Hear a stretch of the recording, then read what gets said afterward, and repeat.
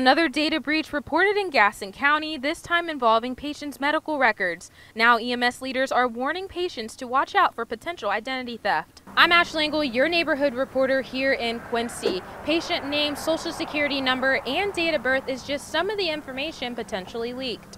EMS Management and Consultants, Inc. recently told Gaston County Emergency Medical Services about what they're calling a data event. The software company that manages that data told EMS Management and Consultants, Inc. that found the issue on May 31st of this year and again in June.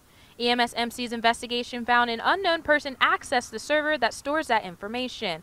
EMS MC says although they are unaware of the misuse of that information, they are helping potentially affected people protect themselves. In an unrelated case, Monday we told you the 2nd Judicial Circuit reported a data breach of Gaston County court records. We're working to see if the two incidents are connected. If you're concerned about your personal information being a part of any of these data breaches, I have websites and numbers for you to contact for more information on our website at WTXL.tv. In Quincy, your neighborhood reporter, I'm Ashley Engel, ABC 27.